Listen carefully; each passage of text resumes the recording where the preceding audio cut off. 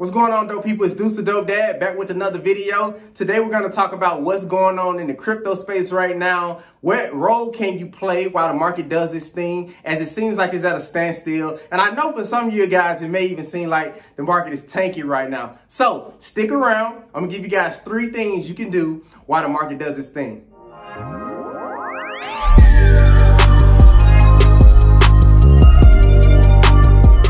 Now, first and foremost, guys, especially if you're new to this space, we have to understand that the crypto market is just like any other market. There's going to be ups, there's going to be downs, there's going to be bull runs, there's going to be bear runs. And for those of you guys that aren't familiar with these terms that I'm talking about, a bull run is when there's a lot of volume going on in the space. There's a ton of buyers, right? Everybody's jumping in. This is typically when you see all the different posts on social media from your friends and family that have never said anything about investing, especially when it comes to crypto. This is typically when you see those type of posts when we're in a bull market. Now, on the opposite end of that, we have a bear market. Now, if a bull market is when the market is running up, what do you think a bear market is? A bear market is when the market is actually running down and there's a ton of sellers. You know, typically when there's, and that can happen based off of various reasons. And I'm not gonna spend too much time talking about that. That's a different video for a different day. A lot of you guys may have some of the same questions that I've been receiving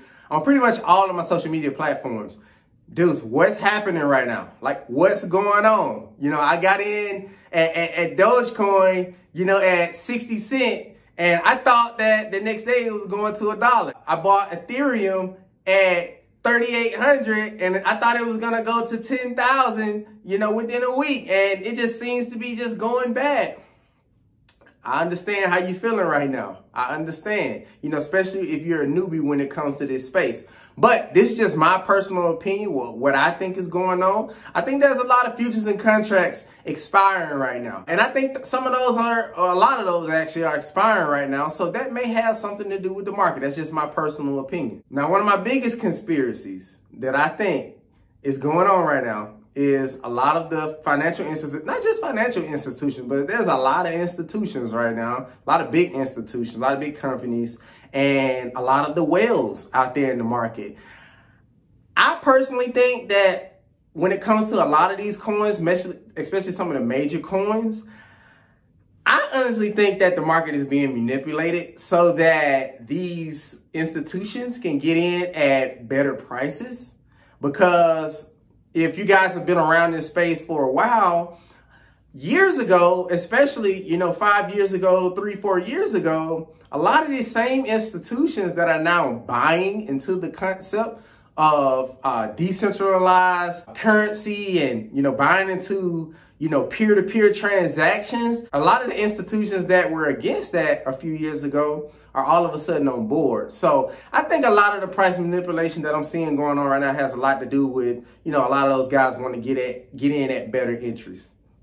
But hey, what do I know? Please don't even get me started on Bitcoin and what I think is going on over there, especially with that manipulation from a certain somebody that I'm not going to mention or give too much an attention to on this particular video. But there's a certain someone out there that used to support and be pro Bitcoin, but all of a sudden I think they have alternate motives. I'm not quite sure what it is yet, but yeah. Okay, so now I've given you some of my theories. When you think about it, there's nothing you can do about any of that stuff that I just talked about. Now, what you can do is, one, you can do nothing.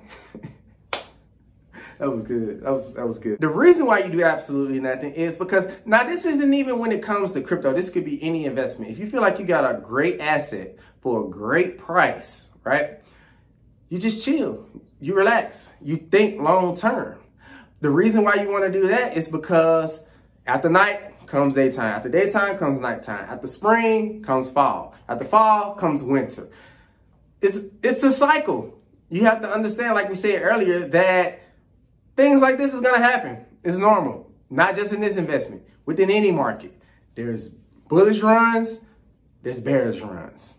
So you just have to be willing to deal with that and understand that there's nothing you can do about it, so you just do nothing about it, right? You just relax and understand that if you got great entries, soon, you know, prices will rise again. Now, one of the reasons that I see people panic is because, number one, they're investing money that they can't afford to lose. Especially if you're not strapped for cash, just let the investment just stick and stay. Stick and stay, you'll eventually get your pay.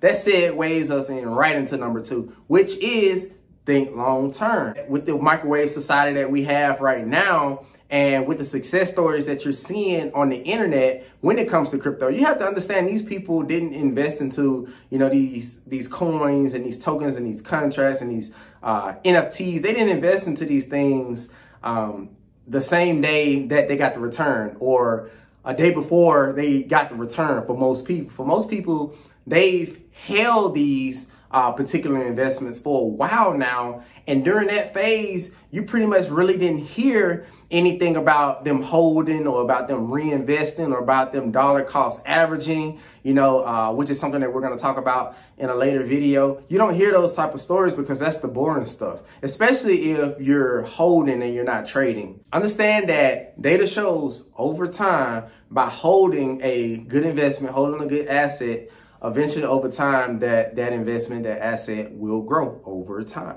All right, guys, so number 3 is the polar opposite of number 1. Number 1 was do nothing. Now, number 3, I actually want you to take some profit, especially if you got in at great entries, guys. Why wouldn't you? That's what the whales do. That's what the big wigs out there, when price runs up crazy during a bull run, the reason why you see price immediately get slapped back down is because there's whales out there taking millions of dollars out of the market, right?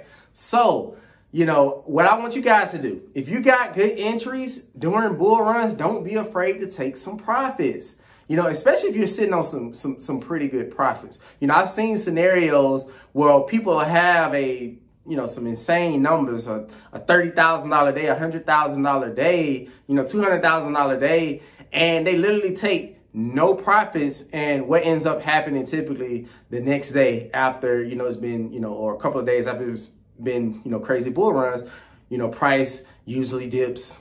There's this whole movement going on right now with, you know, the whole diamond hands. And, you know, I understand the concept, but as investors, you know, you want to be smart. And this is my personal strategy. So this is not anything that I'm suggesting you guys do. This is just something that works for me. Typically on a crazy bull run, what I like to do is I like to take either 1/4 of, you know, profit, or 1/4 of my profit, or, you know, something, you know, that's close to 1/4 of my entire position.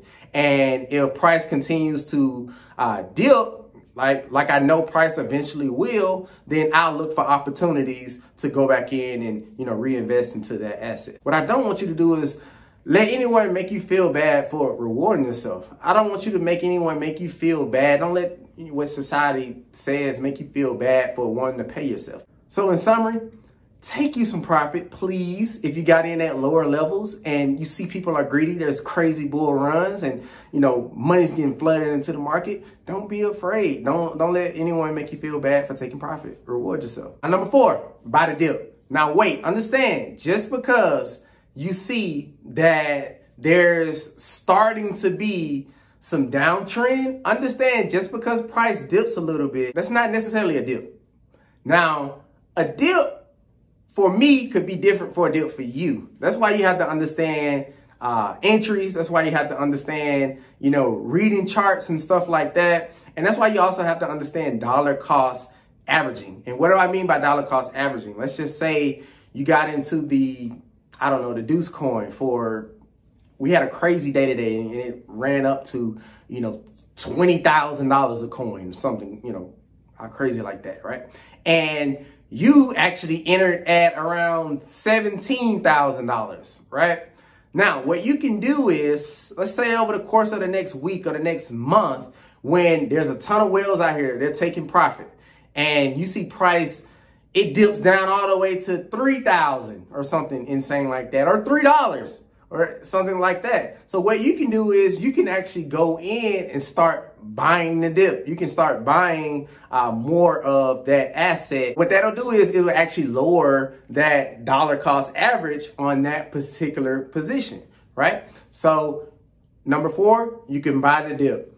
But I do want you guys to sort of, if you haven't already, if you're not an expert already in the space, just commit to just learning some basics on reading charts and stuff like that. I'm not telling you to go out and, you know, mark up these, you know, colorful lines all the time, be watching screens all the time. I'm not telling you to do any of that, but you do need to understand what a true dip is, and a dip for me may not be a dip for you, depending upon your entry. Now, I want to take this time to apologize because I lied to you guys. I told you that I was only going to give you 3 different things that you can do during a downtrend or bear market, but I gave you 4, and I'm also going to throw a bonus in here. I'm not going to say this is 5, but I'll just say this is a bonus right here. Personally, I sell when people are greedy, and I'm buying when people are fearful. Right now, people aren't that fearful, but they're starting to get a little fearful. And so right now, where we are in summer of 2021, I'm starting to see a few buying opportunities when it comes to dollar cost averaging for my particular positions. So always keep that in mind. When all of your friends and all of your family and people on social media that has never said anything about investing, everybody's an expert on social media, that's typically a time when I'm selling. And when nobody is talking about anything, you know, you're not seeing any investment advice and stuff like that from people that aren't normally talking about those things, that's usually when the people like me are buying. So you always want to keep that in mind. Buy when people are fearful. Typically you want to sell when people are all excited and, you know, people are being greedy in the market, you know, buying at all of these high levels. All right, guys, so one more quick note or quick side note as we wrap up. This is one thing that I'm super passionate about getting people to understand. Please go into this. Please don't take this as a game. Please go into this with a plan, just like you go into any other thing or any other investment with a plan, knowing what you want to achieve.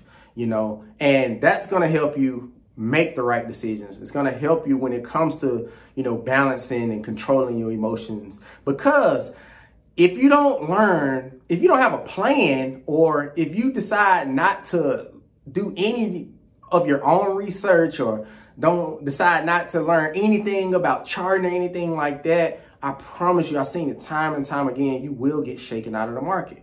What I mean by shaking out of market, you will lose money. You will get down and depressed and all of that stuff because you're not really understanding what's going on.